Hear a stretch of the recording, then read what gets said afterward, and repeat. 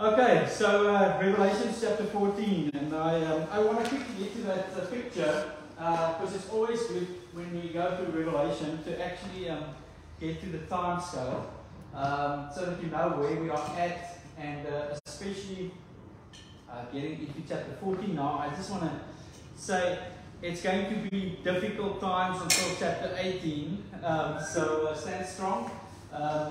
As you can see there, we know that Revelations 1 to 3 was the church age, and then Revelations 4 and 5 was the rapture of the church that we spoke about.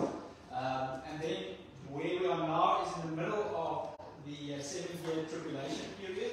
And that is Revelation 6 to chapter 18. So it's quite a few chapters. And then we're going to get to Revelations 19, which is the second coming of Jesus. Revelations 20, that would be the 1,000-year rule of Christ here on earth.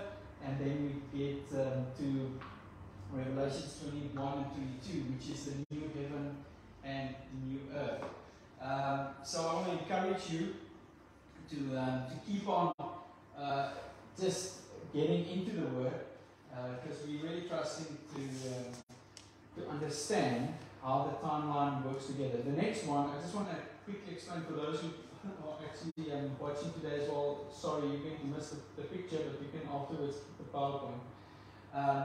But just it's a nice schematic picture as well on the 7-year tribulation period, which is the first 2.5 years, the beginning of sorrows, and then we've got the abomination of desolation that we spoke about last week, of the beast, and that he will then start to let the offerings go to himself, the worship in the temple, and the sacrifices, and then we know that the last part is the Great Tribulation, which we're not even yet at. So the bowls is the last part of the Great Tribulation, and we'll be speaking about that in future chapters the next few weeks. But then we'll see the return of Christ at the end of the tribulation period.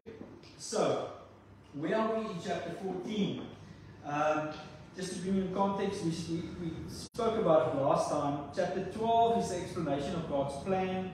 Chapter 13 is the opposition to that plan. And chapter 14 then is actually the proclamation to the plan of Christ. And we'll be speaking about that tonight. Something that I always love reminding you of is, why do we read Revelation? Okay? It's to wake up unbelievers. We always know that the difficult things and the pressure allows us to make the decisions and as humans.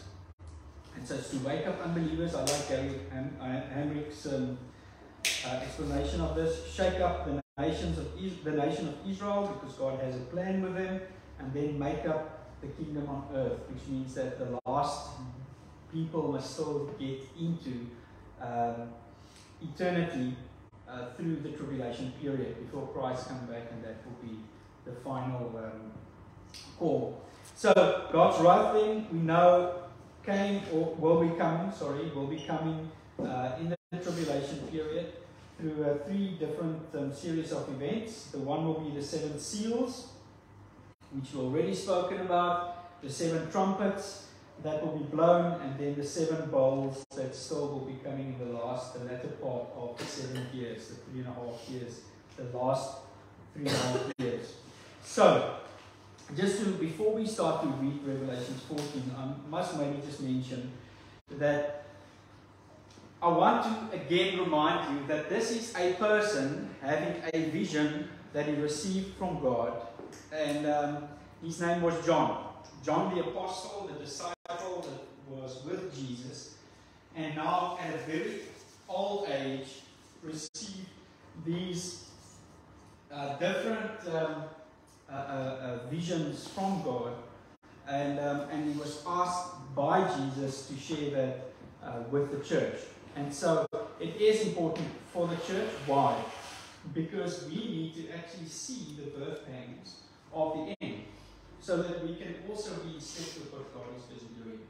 And especially in these days, what I do realize is that we can be so discouraged when we look at our circumstances and the things happening in the world, and if you don't see the context, you will lose out on the beautiful things that actually is coming to fulfillment, because God is in control, and His plan is always going to happen, because He's not a liar. And when He reveals these things to us, we know that maybe we will be in a place where people will mock us now, but at the end we know that the truth will prevail, because God is the God of eternity. And so, in this chapter then, in chapter 14, John is now actually giving us a picture. Now, we know that the Bible always works, especially when it gets to prophetic things. It always gives you the picture of the future, and then it comes back and explains what is busy happening now. So before we get into the last 3.5 years, which will actually get into chapter 15, into the bowl judgments, and we'll also speak about Armageddon even later on. But before we get there, here John actually sees a picture in the future, and he's telling us what is busy happening, and then he starts to speak about the last 3.5 years. So one thing that we do know is that in heaven things are completed. Okay, we don't understand it yet, but in the context of heaven, I mean, one thing that we do say to one another often is that you are saved. But that doesn't mean that you get saved. You will only be saved when the fullness of your salvation comes, when you one day receive the blessing in heaven. So we are saved, yes, because we speak things into being, because in heaven eternity is a commitment that stays forever. So when we say we are saved, it means that we already received the promises of the fullness of salvation that will come one day when we are in eternity. When we receive eternal lives, and we don't have the fleshly body anymore. So when we say that heavenly things are in perspective of the fullness of Christ, it means that, or the fullness of things, it means that John sees this picture, and he's actually speaking about things that is not limited to time, but he sees a picture in the future of Christ being the ruler.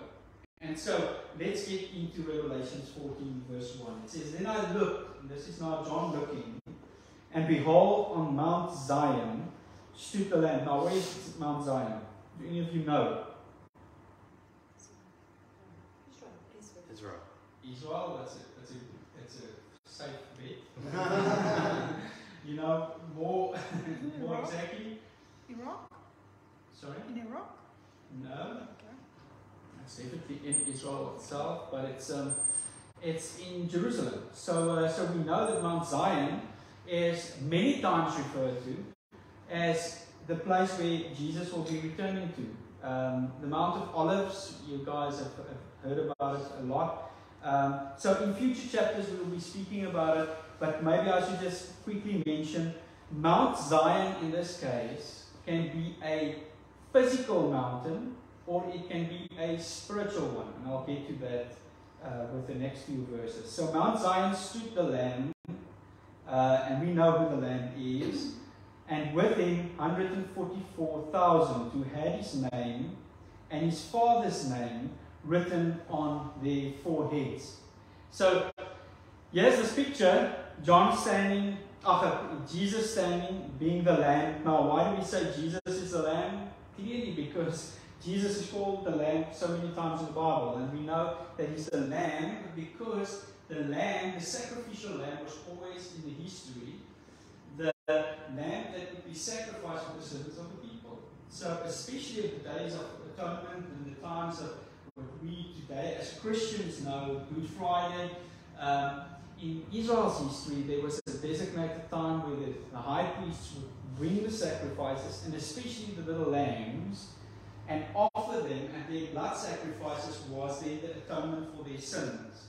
It was also a time where they cleansed themselves, not just physically but spiritually, to go and ask God, please forgive us for the things that we've done wrong, because we want to be in good standing, right standing with you.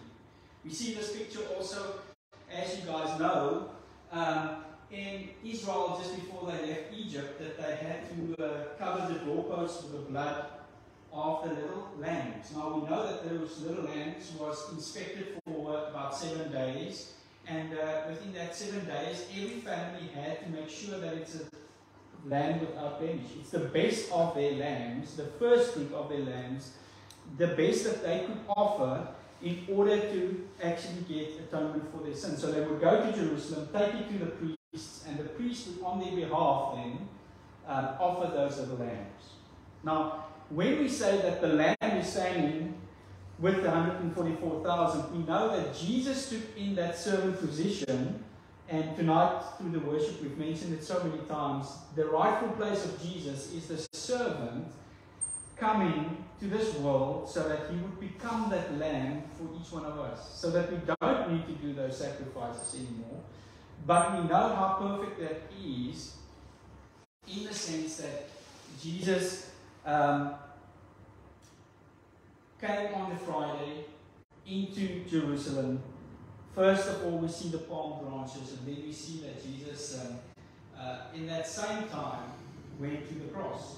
So in this height of a lot of recognition that Jesus is the King of all kings, we see that he sacrificed his life for us. And so when we say that the Lamb is standing, this is actually the office of the one that redeemed the 144,000. Those who had the opportunity to, within the tribulation period, choose him and to follow him. Now, I just want to quickly say, in chapter 7, if you guys can still remember, now we've done it a long time ago, but in chapter 7, there's actually a lot mentioned about the 144,000. What was mentioned? And I'm going to stop this now so that I don't have a feedback on the. I think it's this one that's giving feedback.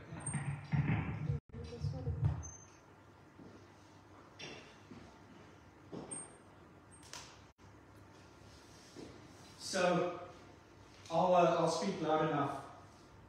But just quickly to mention then that the 144,000 in chapter 7 was the 144,000 Jews that got saved. Remember? And when we spoke about them then, it was in the context of around the throne, worshipping God. But now in this case, we know that 144,000 is here on earth in the context of the tribulation and going through the tribulation. Now, they have been redeemed, and it speaks about a song that they actually sung, and I'm going to go into verse 2 to explain that. And I heard a voice from heaven like the roar of many waters, and like the sound of loud thunder. The voice I heard was like the sound of harpists playing on their harps, and they were singing a new song. This is now 144,000 singing this new song before the throne, before the 4 living creatures, and before the elders. No one could learn that song except the 144,000 who had been redeemed from the earth. It is these who have not defiled themselves with women, for they are virgins. It is these who follow the Lamb wherever he goes. And this is for me the most beautiful part of the scripture. It says, they follow the Lamb wherever he goes. And then it says, these have been redeemed from mankind as firstfruits for God and the Lamb, and in their mouth no lie was found, for they are blameless. So let's get back to the 144,000. They're standing here as martyrs, as those who went through severe difficulty during the tribulation period. We know that they were Jews. We know that they are singing a song of joy now because of what Christ has done. They're singing toward him this beautiful song because of what he has done for them. Now, the 144,000 then, it says that they were without blemish. They didn't sleep with any woman. They were virgins. And this is not, I believe, not in a physical sense, but really a place of purity as the first fruits of standing before God as pure ones that are choosing not to defile themselves with the flesh, but rather to follow Christ. This is the important thing, because at this moment, this 144,000 is worshipping Jesus, and it says that they are following him wherever he goes. You know, I want to be at that place where I am blameless before God, and I hope that you are in the same place tonight. The challenge for this beautiful group of people that went through the tribulation period and through the difficult circumstances that they went through, they still chose to stay pure. And they still decided to stay pure before God. Revelation 14 verse 6 then. Then I saw another angel flying directly overhead with an eternal gospel to proclaim to those who dwell on earth, to every nation and tribe and language and people. And he said with a loud voice, fear God and give him glory, because the hour of his judgment has come, and worship him who made heaven and earth, the sea and the springs of water. You know what I love about this chapter? That in and among these difficult circumstances and the picture of a tribulation period where there is the wrath of God coming on the earth, it speaks of the greatness of God and of Jesus the Lamb that died and being worshipped in the midst of all of these circumstances. And so it says, fear God and give him the glory, because the hour of judgment has come. Now it speaks of an angel that is at this stage, in and around the halfway period of the tribulation, actually flying through the air, and it's sharing the gospel. Now, why an angel? And you might be surprised, because never in the Bible have we read about an angel sharing the gospel, the good news, to people. That was actually the task of man and the church to fulfill after Jesus' death. And so you would always see a referral to sharing the good news, and the gospel is given to God's children and his church to fulfill. But at this stage, in the halfway mark, you must remember the church is raptured. So there's an absence of the believers of God at this halfway period. The 144,000 is probably killed if we read chapter 12, and last week we spoke about it, because it said that the beast, or the two beasts, killed whoever didn't want to receive the mark of the beast, and wanted to worship God rather than the beast. So the 144,000 probably is killed. We know that the 144,000 was also sealed by God. What did it mean? He was sealed they were sealed for the purposes of actually sharing the gospel. And we also know that they had the mark of God on their foreheads. But in and around this period, we don't know if the 144,000 actually then, by this time when the two prophets were killed as well, got to their end and redemption. And that's why it's even mentioned that they would stand with the Lamb as sacrificial martyrs for the gospel. So, by all that we understand at this stage, the 144,000 is also killed by the beasts and the killing that they were doing at that time. The two prophets we know is killed by the beast himself, and now there's no one actually left here on earth to share the gospel. And so the best thing that we can see now God is doing is actually taking it upon himself to say, angels, go and share the gospel, because every man will still have an opportunity to to get the gospel until the time is finished. And I actually love the grace of God if you look at this picture. Is in and through all of the tribulation, we know that this is not God's desire for mankind, it's not His heart for mankind.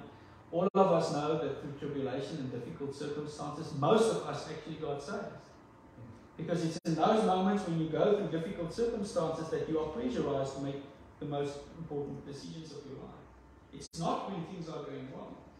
So the reason why God is giving us this last tribulation period is actually to bring us to that place and saying, listen, let me give you a last of the last of the last opportunity so that you can choose. And here we see this angel imparting the gospel, the good news, to whosoever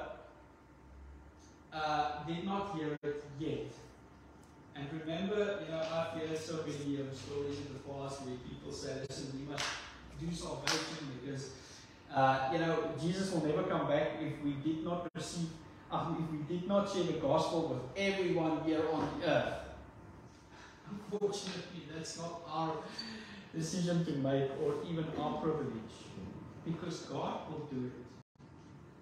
Even if it's the last angel that will share that last guy, because I know some of you are worried about that guy there in the middle of Africa or in the Himalayas that never heard the gospel.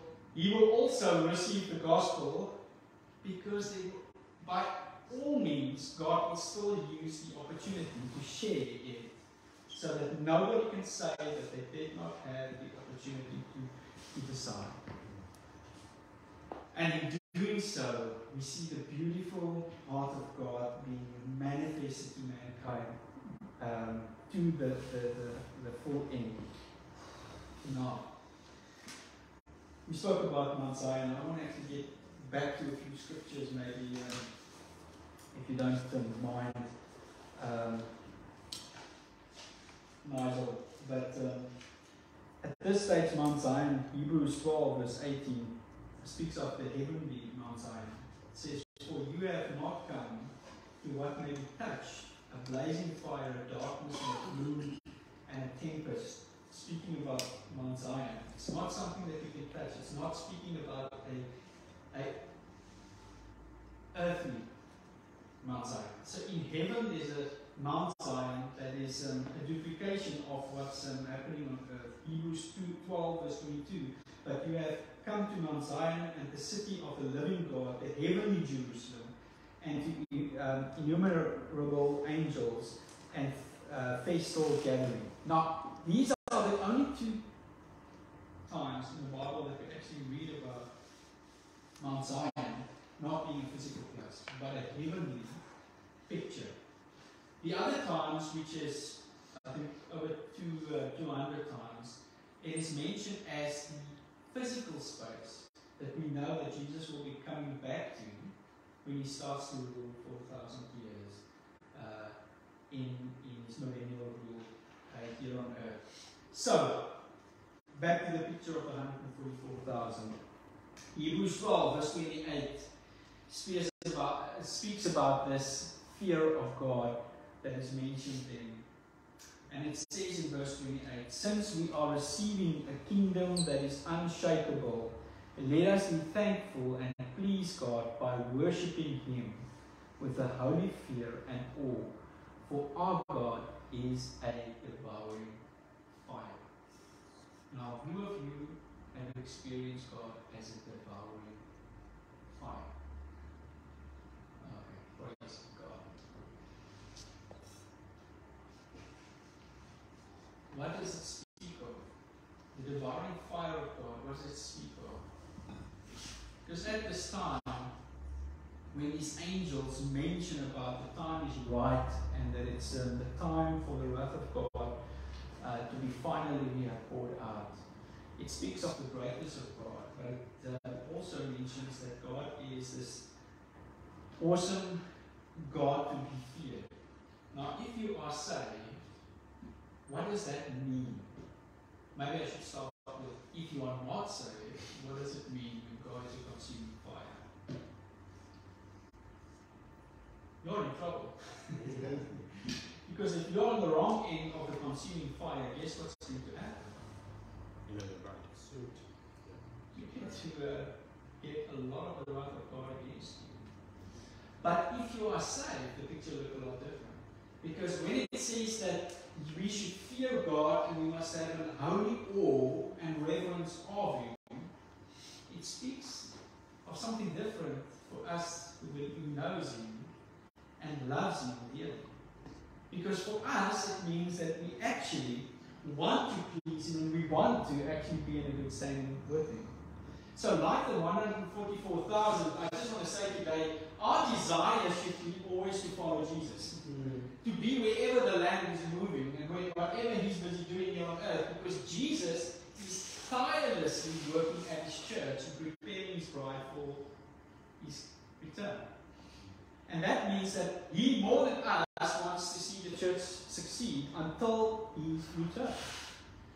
And so in doing so, you and I find ourselves either to be involved with, and that is what's so beautiful about the picture of 144,000, that in the midst of the difficult circumstances, they might make the right decisions. They stay morally on the right path. They stay focused in God, and they follow Jesus with whatever they have within them. And so for you and I, that means that should be our desire.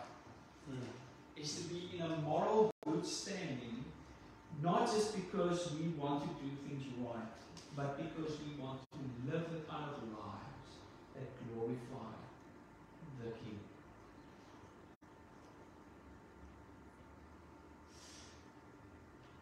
Now, current circumstances, that's not where the world is at.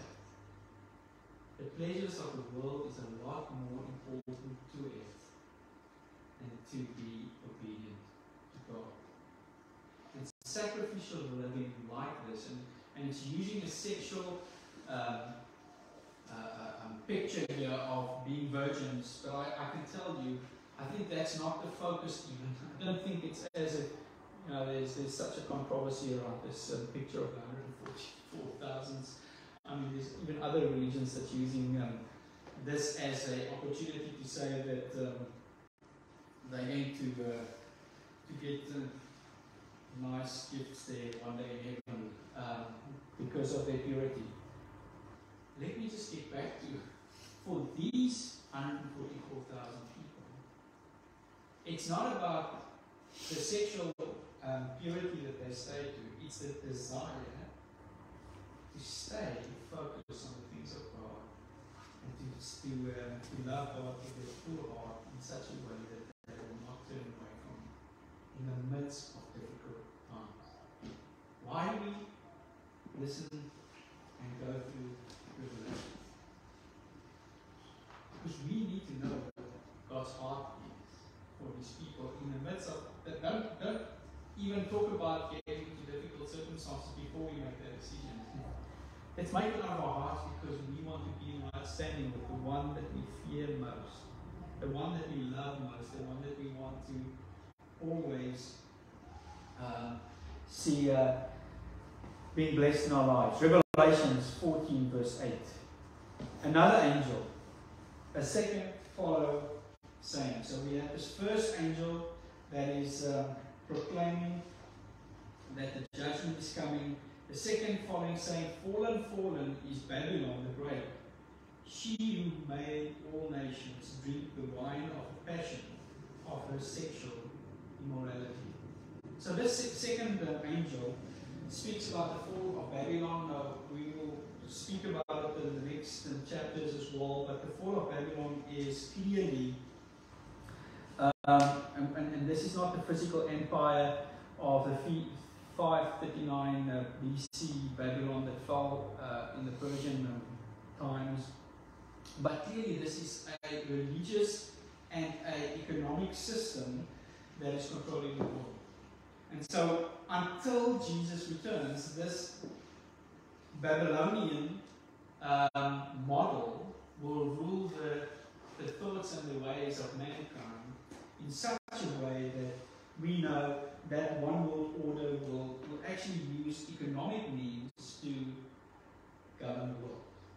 And And so I've just read a recent article in Politico, and the heading was, "Look out, here comes a new world order," the survey says.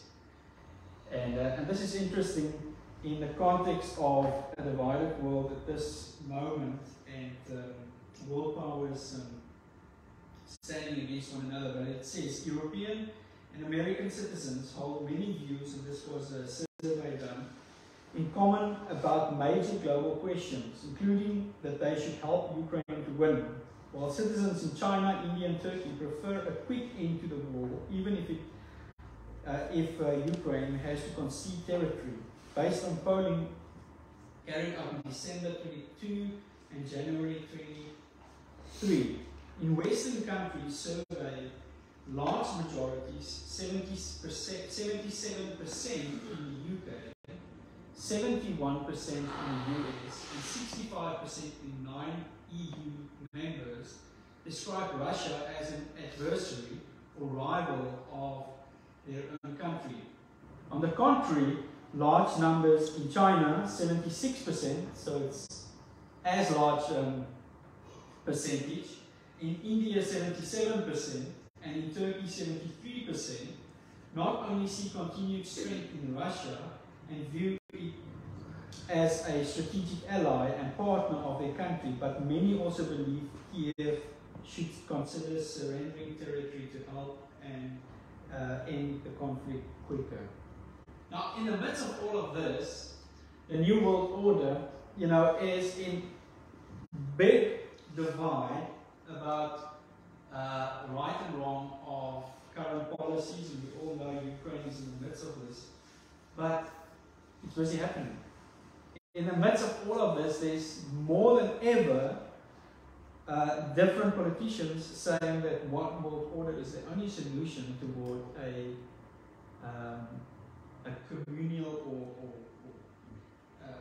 unified stance in world peace. There's no ways that there can be a world order if there's not one government that can rule the world and can bring an end to the conflict that is happening. Clearly, if you look at these polls and if you look at what people see as current tendencies, there's big things really happening. And we can see that it's not as if either one of the sides are busy backing down. But it's just strengthening its cause, whilst the only solution at the table is to bring one world governance. And so over and over we know that the same conversation is put on the table, less borders, open the borders so that we've got open borders in every country. Let's let nationalism die so that global rule can actually take place. Now, you and I don't know what that means, but what I can say in the context of what Revelation is talking about, in one world governance, it means that it's going to happen. And it's busy happening before us. And it's not something that seems so far off even. But we know then, by even last week's conversation in chapter 12 about what the beast will do, is that the prophet will actually, by economic means, force the world to subdue themselves and to submit to a one world government. So let's get to verse 9 of chapter 14. And another angel, a third, followed them, saying with a loud voice, "If anyone worships the beast and its image and receives a mark," this is the third angel, keep that in mind. "If anyone receives the mark on his forehead or in his hand, or on his hand, he also will drink the wine of God's wrath, poured full strength into the cup of his anger, and he will be tormented with fire and sulfur in the presence of the holy angels and in the presence of the Lamb. And the smoke of their torment goes up forever and ever, and they have no rest day or night. These worshippers of the beast and its image, and whoever receives the mark of its name. Here is a call for the endurance of the saints, those who keep the commandments of God and their faith in Jesus. And I heard a voice from heaven saying, write this, blessed are the dead who die in the Lord from now on. Blessed indeed, says the Spirit, that they may rest from their labors, for their deeds will follow them. So we see the picture of those who were not marked, but also those who were marked then to be condemned by God. Let's go to verse 14. Then I looked, and behold, a white cloud, and seated on the cloud one is the Son of Man, which we know is Jesus, with a golden crown on his head and a sharp sickle in his hand. And another angel came out of the temple, calling with a loud voice to him who sat on the cloud, put in your sickle and reap, for the hour to reap has come, for the harvest of the earth is fully ripe. And this fully ripe, we know, does not necessarily mean a good ripe. It can be a good or a bad ripe, but it's coming to an end. And it says in verse 16, so he who sat on the cloud swung his sickle across the earth, and the earth was reaped. And then another angel came out of the temple in heaven, and he too had a sharp sickle. Another angel came out from the altar, the angel who has authority over the fire, and he called with a loud voice to the one who had the sharp sickle, put in your sickle and gather the clusters from the wine of the earth, for its grapes are ripe. So the angel swung his sickle across the earth and gathered the grape harvest of the earth and threw it into the great winepress of the wrath of God. And the winepress was trodden outside the city, and blood flowed from the winepress as high as a horse's bridle, 1,600 stadia. So this is the final part of this vision that John sees. Now, to end off tonight, we see after the three angels, there's a new set of angels released, and Jesus with a sickle that actually is presented, but then these three angels actually go and execute something that he wants as the final judgment, coming to reap here on the earth. Now the first one is the angel that makes the announcement that the harvest of the earth is ready. The second angel is the one that of the deployment of the angel from the temple with a sharp sickle. And then there's the third one, which we know is the one that says that the judgment is coming.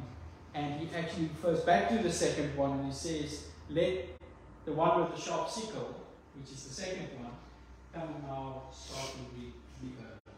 Now we know that this is a harvest that is either a good harvest or a bad harvest. We know that Jesus said that you will never know the good and the bad seed until it grows to a point where you can see the fruit. So at this point, the only way that we'll see what is, because both will be reaped at this time. The winepress is, for those of you that don't know, I've grown up in what is called the Boland in South Africa, and there in the Boland, it's the wine country. It's the place where you produce out of grapes very nice wine. Okay. Now, for those of you that know Stellenbosch and Paul and all of those amazing places in South Africa would know that the winelands, as it is called, is a place that produces not just nice wine, but beautiful landscapes. But as a child, I remember always at school, we had this opportunity to go and help with the harvest. And then in the olden days, you will have the grapes in a big like a vat.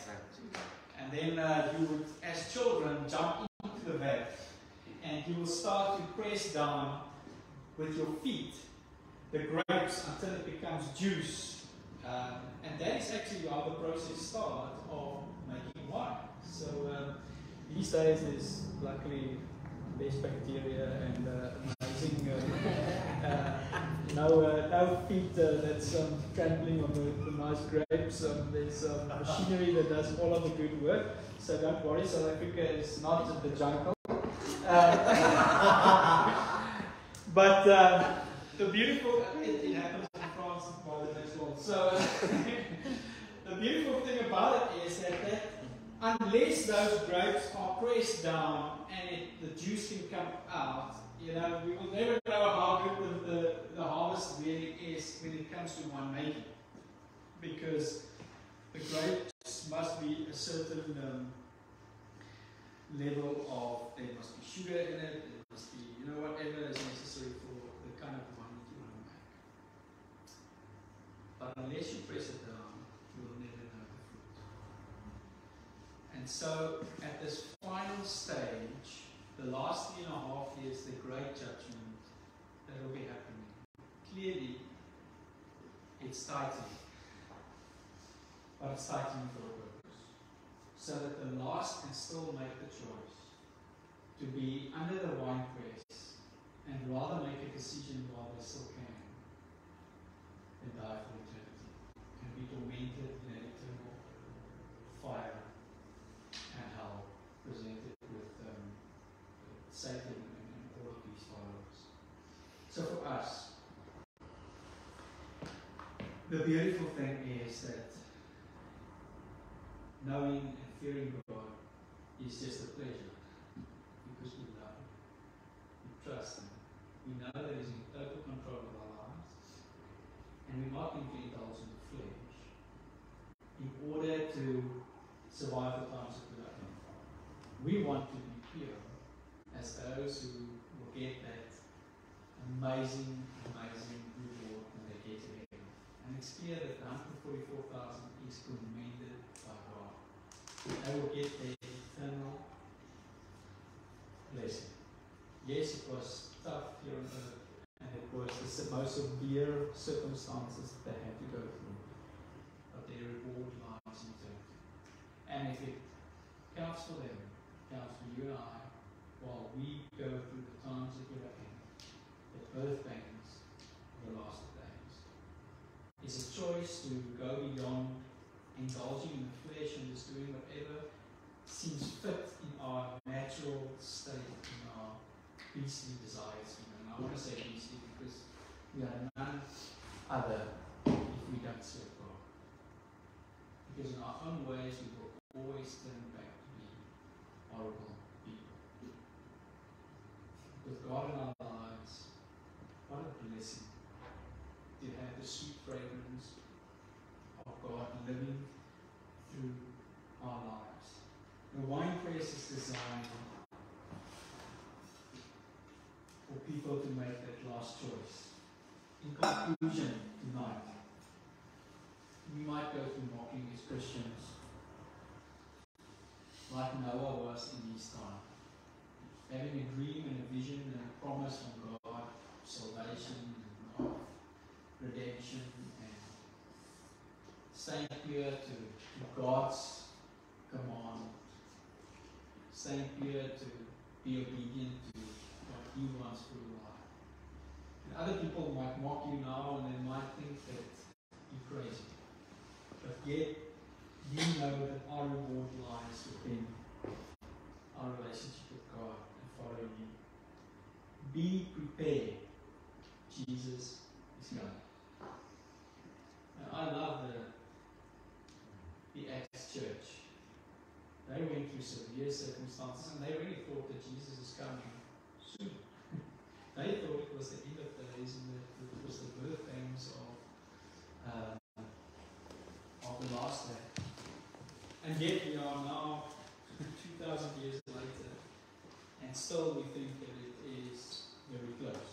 And I do think it is. But what I can say is, for us, that means, like the church in Acts, we have an expectation and an urgency within us to say, Maranatha. That's how they greeted one another. again and again. Whenever they saw one another, they said, Maranatha. What does it mean? Let Jesus come soon. Let him come as soon as possible, as quick as possible. Let us rather die and go into eternity with him. Don't fear your life. Don't fear the life that you've got here on earth. Because eternity is amazing with the one that you love most. Maranatha. Come back, Jesus. And then lastly, in conclusion, no one will prevent the plan of God. Not Putin, not Biden. Well, Morris is not even here anymore. He was maybe the one that we thought could do something like that. I'm only joking. I've got a respect for God's leaders. Guys, it's amazing how we, in the times that we live, forget that His plan is going to come to fruition. He's going to fulfill every little detail of it. All that we need to do is to see His hand, His heart, and wherever He moves. Like the 144,000, moving wherever Jesus was. Let's close our eyes. Jesus, now I'm going to just ask whoever can do Facebook just to stop that. Thanks.